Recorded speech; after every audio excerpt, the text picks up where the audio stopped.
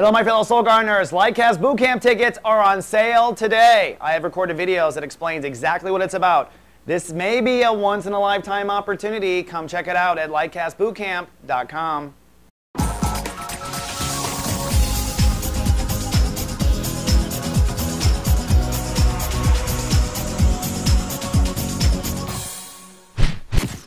Hello, Ambassador Gemini, and welcome back from the weekend.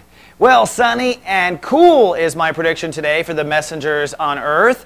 The moon is in your sign, which means it's a little easier than usual for you to express and communicate emotion than usual. You might find yourself out there in soul service. This is when most people need to hail a Gemini to translate a complicated situation or help two people resolve a situation. That's what Geminis do best. They put two and two together, so you might get called out to do just that. Now, to the sun. We are in chapter 1 of Sun and Leo. We just shifted topics over the weekend.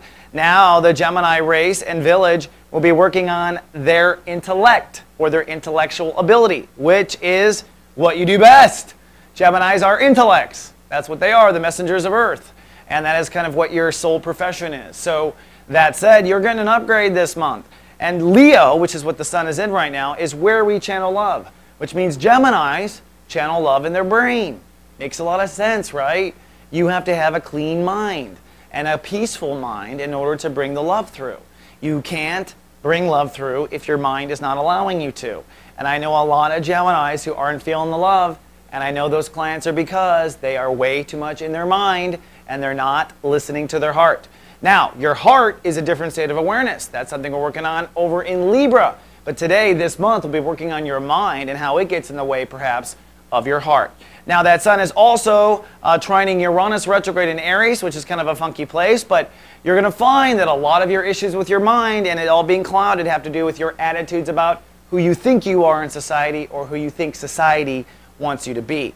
And I got good exciting news today. Lightcast Bootcamp tickets go on sale. We have Lightcast Bootcamp in 6 days, and we're only selling these tickets for 5.